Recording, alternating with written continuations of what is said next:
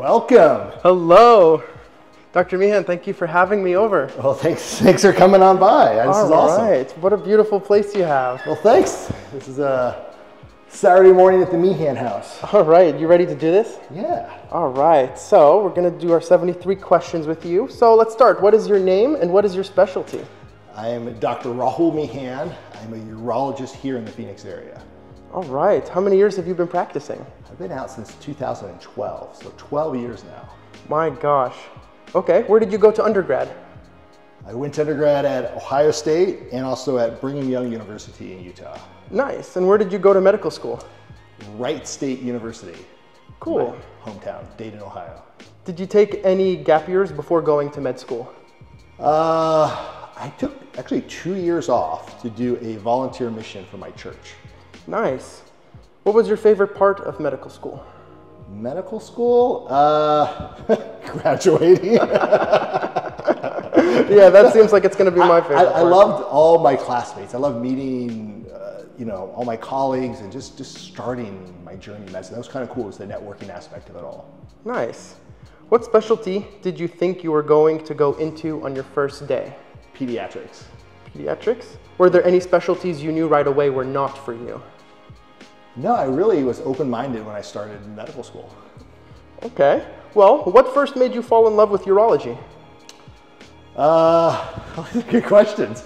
I had no idea what a urologist was until I was rotating with one in my third year of medical school. And that was my first exposure to it. And I met this urologist, Dr. Calvacota, in Dayton, Ohio. And he just had such a wonderful practice. The patients, it's kind of a combination of family medicine and surgery. You get to have relationships with patients and you get to operate and you see them for a long amount of time. It's pretty cool. Nice. Awesome. Well, for those who are interested in urology, how long does your training take after medical school? I did a 6-year residency at Indiana University. Nice. Are there any fellowships to further specialize within urology? Yeah, so there are. I think it's more common for people not to do a fellowship right now. The training is very complete in a residency. Most residency programs are 5 or 6 years, but there are a number of kind of really cool paths you can go outside of that. If you want to do academia, you can do a specific fellowship.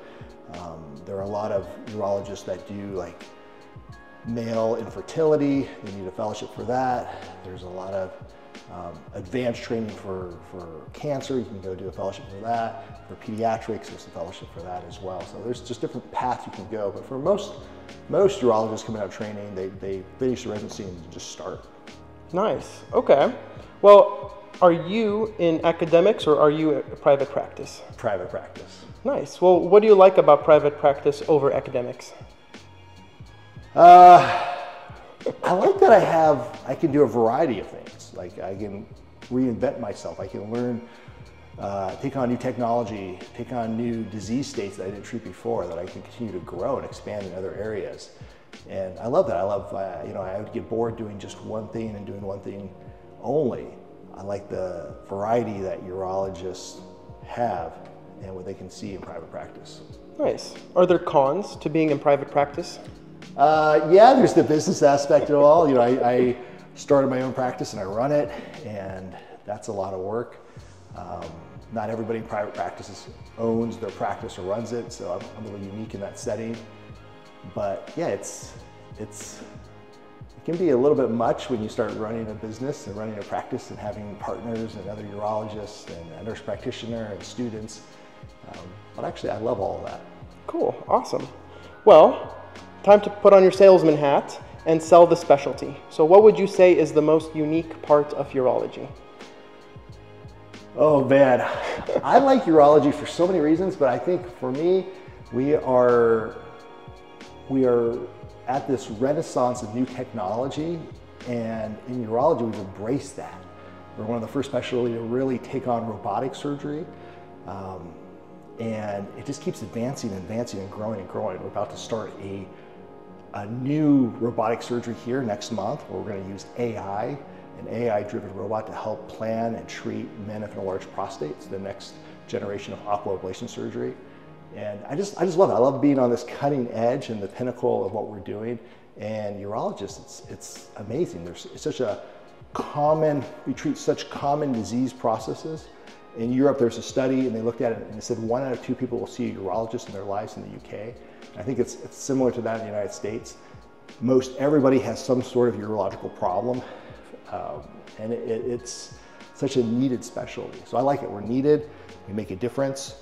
We have really cool technology, and it's ever evolving. Nice. What is up, guys? Thank you so much for watching my video. I wanted to give a quick shout out to NDMD. He's the guy who originally created the 73 question series. I just felt inspired by him to make some of my own. He recently got into residency, so he stopped making these videos, and I hope it's cool with him. I hope it's cool with you guys that I'm picking up the mantle in some way, shape, or form. With that being said, thank you so much for supporting me. Please drop a comment, leave a like, and subscribe. And with that being said, let's get back to the video. Well, let's come to my table. Let's talk. All right. So while we're walking, why should someone choose your specialty? Oh, it's the best kept secret in all of medicine. Like, we don't talk about how cool urology is, but it's absolutely amazing. We take care of men, we take care of women, we take care of people of all ages. We have a pediatric world of urology that's so important. We have, as men and women age, they have disease processes that affect them.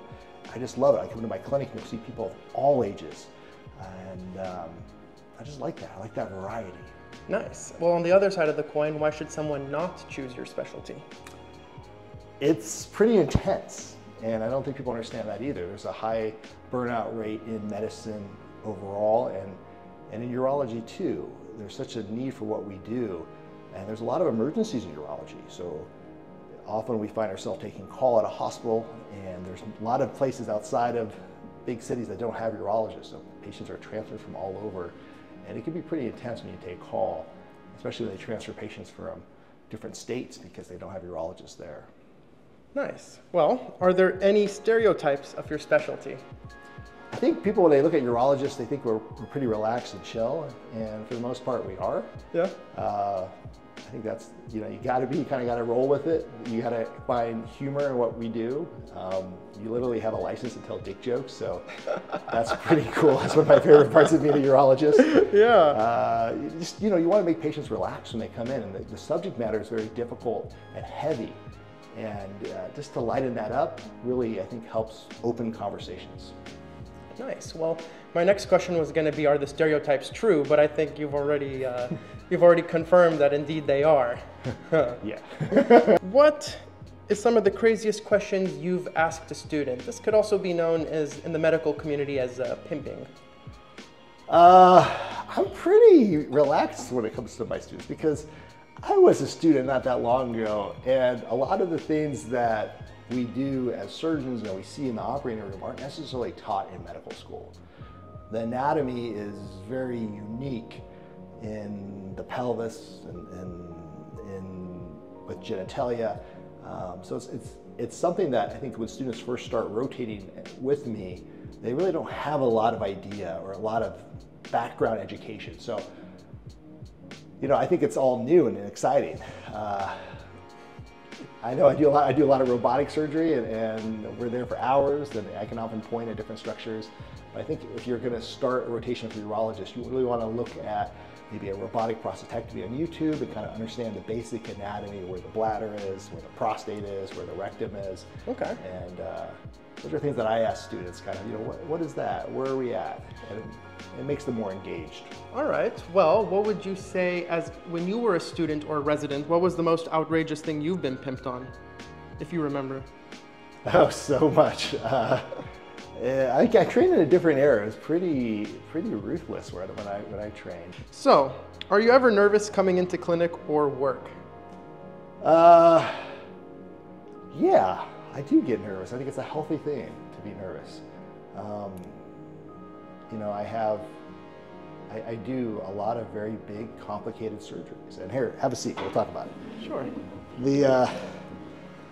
You know, I love it. I love taking on big surgeries. I love doing taking on new technology. And when you're onboarding it and when you're doing a difficult surgery, I am nervous. I do kind of stress out about it a little bit the night before. And afterwards, I feel relieved that it went really well. So I think that's a very healthy thing to have and to be concerned and worried about patients. Nice. Okay. So what does an average day for you look like? Busy. So I think I'm in the 1% of how busy a urologist is. And I know you've rotated with me and seen that. I can confirm. It's he's busy. It's insane, and I love it. I feel like I'm a Jedi in his prime. Like I'm good at what I do, and I want to fight. I want to make a difference in the world, and I want to help people. Nice. And so my days are like this. So a typical day for me, I'll give you a clinic day. So my clinic days are Monday and Thursday and Friday. So Monday I wake up early, I go to the gym, I do a quick workout with a trainer, and I do a lot of functional training just to get my body up and moving and ready. Mm-hmm. I come back home, take a shower, get ready, talk to my wife and my kids, have breakfast with them, try to get grounded. My daughter, who is on a volunteer mission in Missouri, I get to call her on Mondays and we talk on FaceTime. And then I head to work. I start my clinic at 8. And I see a lot of patients. On some of my clinics, I'll see up to 50 patients. On an average day? On an average day, yeah. Wow. Typically around 40 to 50, somewhere in there on a Monday. And I often work right through lunch. And I'll stay at the clinic. I'll finish my clinic around 5:36. And then stay back about an hour and return emails and calls, and then head home. And then on Monday night, we hang out with the family, typically have dinner together, and if I'm lucky, I'll head out Monday night and play some tennis with some friends, and then come back and hang out with my wife. Okay, that's awesome. How many procedures do you do in a typical month, would you say? A lot. So my OR days are crazy. So it depends. I do some very long, complicated surgeries that can take hours. But other times I don't. A lot of my surgeries are very quick. Mm-hmm. When I take out a kidney stone, it can take 10 minutes. When I do aqua ablation, it takes me 20 minutes. A lot of the surgeries I do are just boom, boom, boom, boom, boom, boom. So I think in a typical week, I may do around 20 procedures. I think that's probably a good average of where I'm at. Mm-hmm. And in a month, that's probably 80 procedures, 80 surgeries. Wow, my gosh. How often do you take call in your specialty?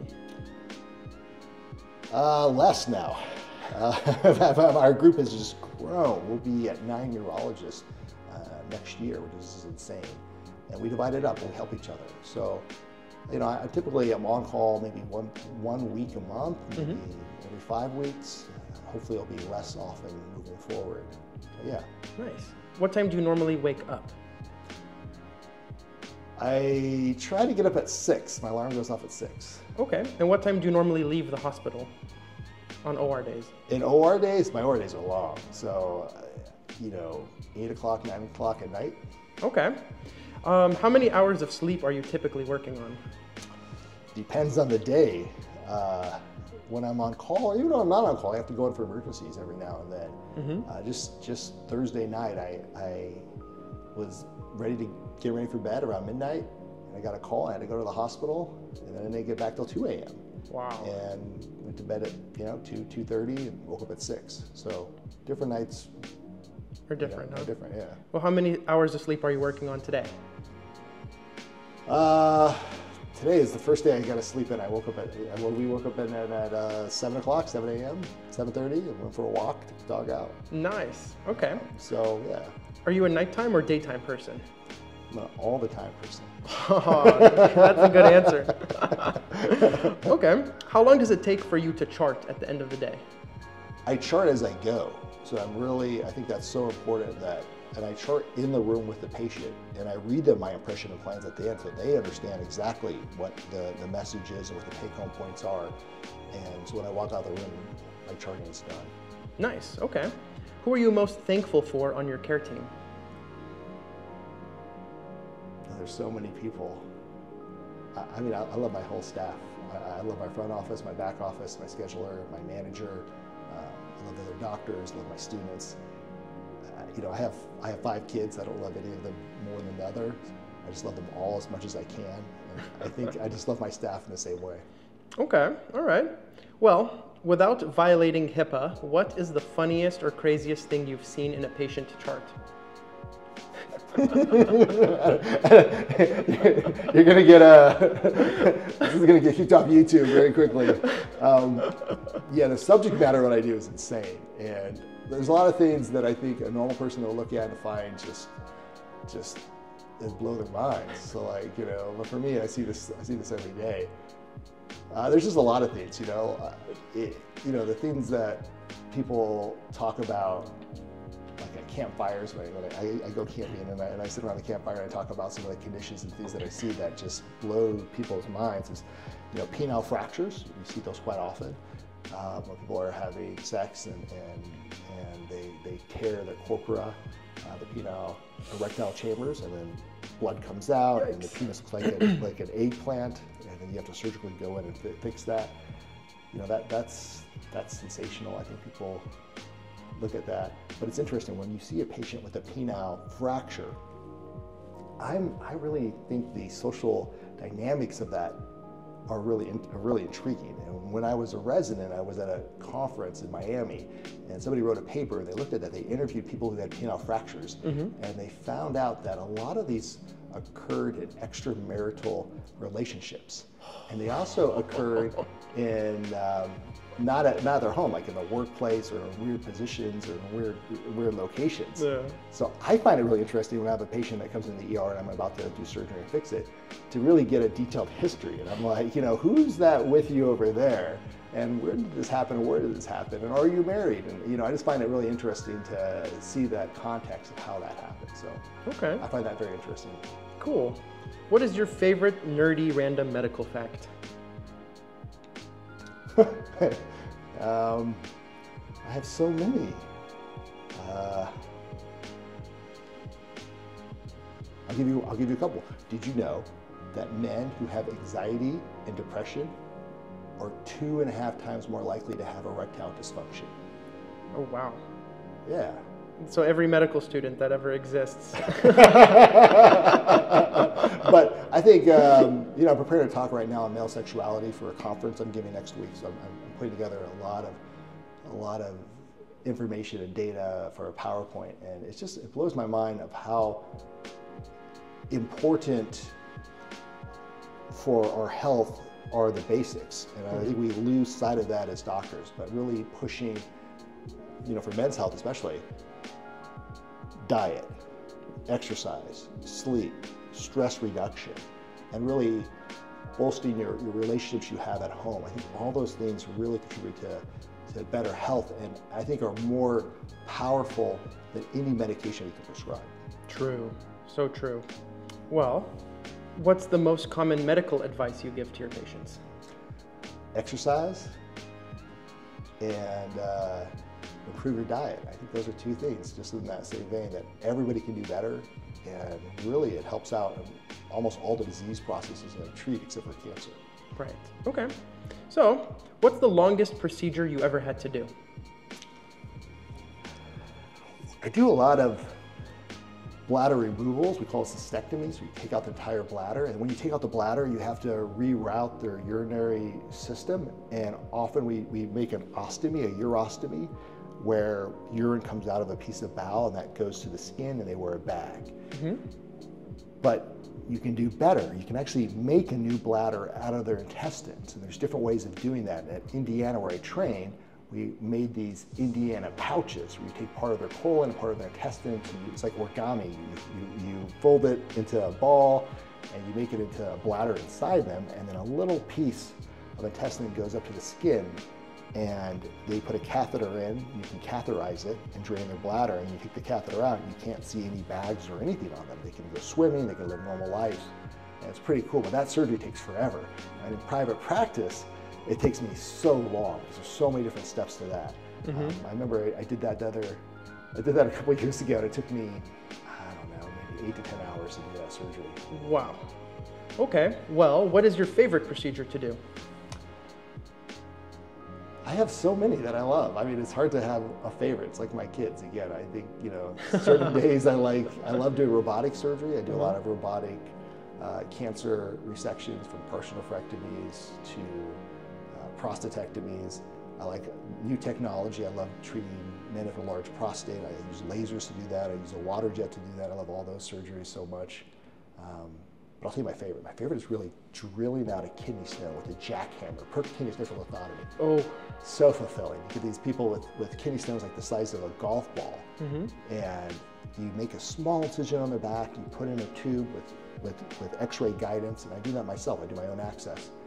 And you put in a little sheath with the size of my finger through their back, right in their kidney, onto the stone, and you take this jackhammer that goes through there that's miniaturized, and it breaks up the stone, and it sucks out the pieces, and you get them stone free. And the whole thing takes me like 30 minutes. It's so quick and easy, and it just, you save that kidney. And it's an awesome procedure. It's a procedure that I did a lot in my residency and my training, and I still do that procedure today. That's awesome. Okay, well, let's talk about your life outside the hospital. What is your favorite thing to do when you're not working? Well, that's a great question. I work so much. I need to stop. But I love hanging out with my family. I love hanging out with my kids. I love hanging out with my wife. And I enjoy exercise. So, like, personally, if I have a minute, I'll go to the gym and lift. I play sports. I played competitive sports all my life, and I still play sports now. I love shooting hoops with my kids. I love playing tennis with my daughter and my wife. And I enjoy film. I think I love the art and creativity on the small screen, and I enjoy watching TV or movies whenever I get a chance. Oh yeah, and on that note, we're definitely going to link your TikTok into this video, so if you haven't already followed Dr. Mehan on TikTok, you got to. Okay, well, you've answered. My next question was going to be if you have significant other or any kids, but you got that. So, does your family ever ask you for random medical advice? No, actually, they stay away. I feel like my wife and my kids don't trust me as a doctor. I don't know. You know, it's interesting. I'll tell you. People ask me. I'm on social media, and I post a lot. I'm on Instagram, Dr.Mehan. I'm on TikTok, Saved by the Balls, and I started social media just so that I could share with my family what I do, with my wife and my kids, because it's such a mystery. We go to the hospital and it's all closed off and nobody can look inside it. Or we go to your clinic and nobody talks about the issues that urologists treat. So I started that with the purpose of sharing it with my wife and my kids so they could see what I was doing during the day. And I was gone a lot, so I wanted to share the beauty and how I was helping and healing patients. So wow. I don't think I answered your question, but no, that's good. But the next question is, what's the weirdest medical question a family or a friend has ever asked you? Yeah, so in that vein, I post a lot of stuff, and I'll post straight up, like, you know, surgical procedures and talk about things. And sometimes I'll come home and my kids have watched that, and I have to be very careful on what I post because, you know, my kids and their friends are watching my IG, and so they'll come back and ask me. And I remember once I did a penectomy. I didn't show this, you know, you can't show a lot of the stuff on social media, but I had a guy with penile cancer, and you have to actually chop it off, and wow. And then you can do other things to divert how they urinate. And but I was talking about penile cancer and the risk of penile cancer, and I came home and one of my daughters was like, "Dad, everybody's watching this thing on penile cancer," you know, and I was like, "Just tell all your boyfriends that this is what I can do to them." Yeah. Okay. My gosh. All right, so now we're gonna go into a little bit of some rapid fire questions. What is your favorite food to eat? Indian food. Okay. Any favorite restaurants in the area? Oh, so many. Right now I like Bucket Riders in Gilbert. Oh, that's a good one. Yeah. Okay. Coffee, tea, or soda? None. All right. I don't drink coffee or tea, and I try not to drink soda. I'm really trying to practice what I preach. Water right here, some creatine in it. Okay. Well, perfect segue. And you're the perfect specialist to be asking, how much water should you be drinking every day? It's a great question. I think we as doctors have it incorrect.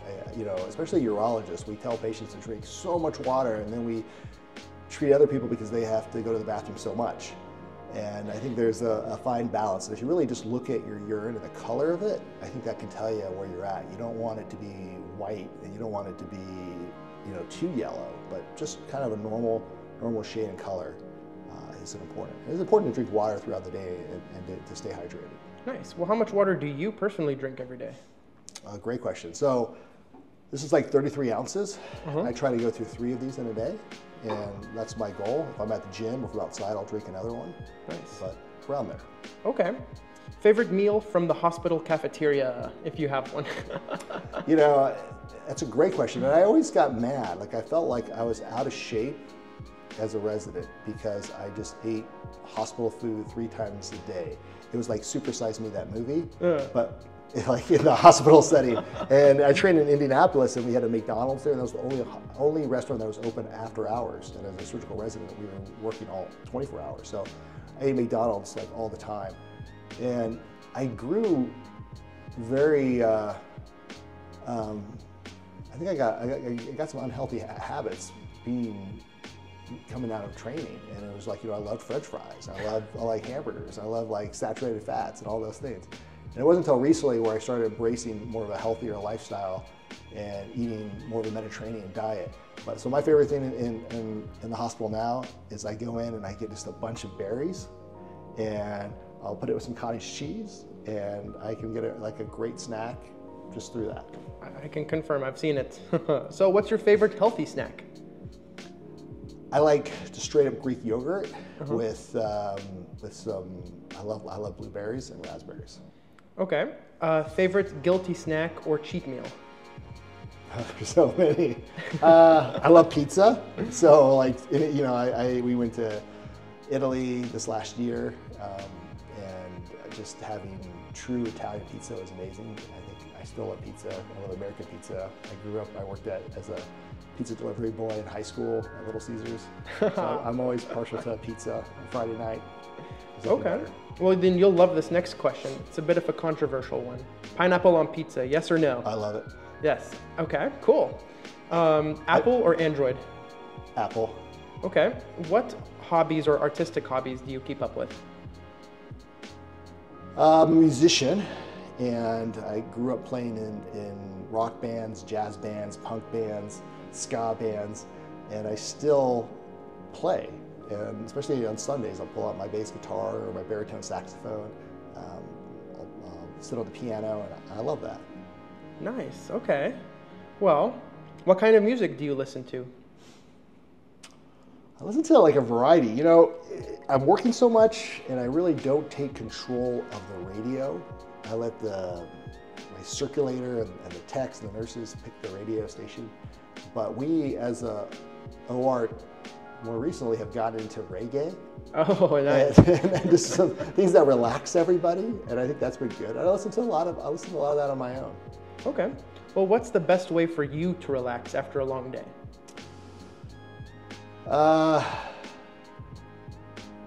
You know, if I'm really stressed out, I'll go to the gym late. I'll go to the sauna. I'll do some heat therapy. I'll come home. I'll jump in my pool, do some cool therapy, and then I'll hang out with my wife. Nice. Nothing better than that. Nice. Are you a night in or a go out on the town kind of person? I like both. Honestly, I do. I love going out, but it's hard with kids and profession and everything. I'm becoming more of a stay-in kind of guy. Okay. As of late. Nothing wrong with that. All right. Indoors or outdoors? Outdoors. Beach or mountains? Oh, I like them both so much. I would say equal 50-50 split. All right. Any pets? Yeah, I have a dog, a Caton de Tolor. Oh. It's like a Maltese. And yeah, I love her. Okay. What is your favorite animal that isn't a dog or a cat? Oh, there's so many. Just in general, I think I find jungle animals the most impressive? Like I just saw a video of a tiger jumping over a river, and just the power of that tiger. And I'm a Bengals fan, and I always, from Ohio, I love the white tigers, but anything from India, I like. Nice. Okay. Well, now we're going to get into a little bit of more reflective questions. All right. If you could have dinner with anyone in history, who would it be? Gandhi. Gandhi. Nice. Okay. Do you consider yourself to be introverted or extroverted? Extroverted, squared. Okay. Well, would you say that this personality trait was a factor in you choosing your specialty? Yeah, I think I wanted to be original in what I was doing. And I remember all my colleagues going into orthopedics, and I was like, I'm gonna be original, do something a little different. And maybe that was why I gravitated to urology. There's no one going to urology in my program. There's no one that had been a urologist from Wright State University in years. Okay. All right. Well, what did you think you were going to be when you were growing up as a kid? Pediatrician. Pediatrician. So you always knew you were going to be a doctor? I always knew it. Nice. Okay. Is there a different specialty you think you could have done and been happy in? I think now, looking at it, I could have been happy in any specialty because they're all helping people. Nice. Okay, but if you didn't do medicine, what do you think you'd be doing right now? It's a great question. I was all over the place, and I was in college. I knew I wanted to be a doctor, and then I kind of fought it. And I was like, I just don't know. And all my friends were going to law school, so I applied. I got into law school. I applied for business jobs. I was an economics major. I had an offer at Goldman Sachs. I was looking at investment banking. So I was at a crossroads, like what I wanted to do. But what I secretly always wanted to do, and I hope to do at some point in my life, is to go into film. Like, I love writing, I love directing, I love the creative process, and there's just so much art and beauty in everything that we do. And I like to just capture that and share that on the small screen. I think there's beauty there. That's amazing. Okay. Well, medical training is hard, and everybody who's done it and who's gone through it knows that. Were there any times you doubted you would make it as a doctor? Yeah, all the time. My first class in medical school was anatomy, and I didn't know I wasn't ready for medical school. I was an economics major looking at other things. And I got into medical school, I went, and I remember taking my first test and being like, man, I don't know any of these answers. Like, I need to start studying. Like, I had to really buckle up and just sacrifice everything to be successful. And it took me a class or two in medical school to realize that. Yeah. I even had a rocky start until I realized, oh crap, this is real. Yeah, I gotta straighten up. Well, if you could change one thing about the medical field right now, what would it be? I would stop the hate. There's a lot of haters, and I think we are very critical on each other, and I don't think we really stop and listen to other people's perspective. You mean like doctor on doctor criticism? Or? Yeah, there's a lot of doctor on doctor criticism. I go to the hospitals, and there's such a negative culture there, and it's hard to practice medicine when there's just so many policies and everything is very political where I'm at. It's hard just to practice medicine and enjoy it. Okay. Well, we're nearing towards the end. So what can a medical student do right now to prepare to get into this specialty? Get as much exposure as you can. I think it's a small specialty. You have to network and meet people. I would do as many away rotations. But I would just try to get as much exposure in the field and see as much as you can in all avenues. Look at the research, clinically, just try to make relationships and connections. Okay, and last question to finish the interview. What would you say to the aspiring urologist right now? Buckle up. It's a crazy ride, but I like it. I still really love what I do. I genuinely love operating and take care of patients. I get excited in my clinic. I smile all the time. I come home fulfilled, and I love it. It's been very rewarding to me, but I would be very cautious on your time. And a lot of people are going to ask for help and ask for pull you in different directions, but you really got to know what your direction is and what you want in life, and prioritize that. And then you'll be happy. Set ground rules and just make sure that you respect your time and prioritize your family over everybody else. All right, well, that wraps it up. Our first interview. Thank you so much. Yeah, no, my pleasure. All right.